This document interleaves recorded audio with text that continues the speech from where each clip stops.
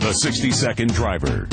This may look like a legal turn, but it's not. That's because the driver didn't read this sign properly. Lane designation signs are often misunderstood or completely ignored. Here's a look at some of the different signs that are meant to regulate traffic around corners. White signs with a green circle surrounding a black arrow oblige all traffic to proceed in the direction or directions indicated. Then there are lane use control signs. These are black with white arrows and are mounted at the side of the road before or at an intersection. They direct drivers in certain lanes to travel in the direction shown. You may also see black overhead signs.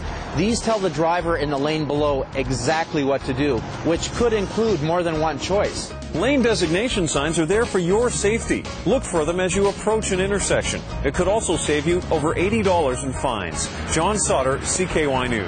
This message brought to you by Manitoba Public Insurance and CKY.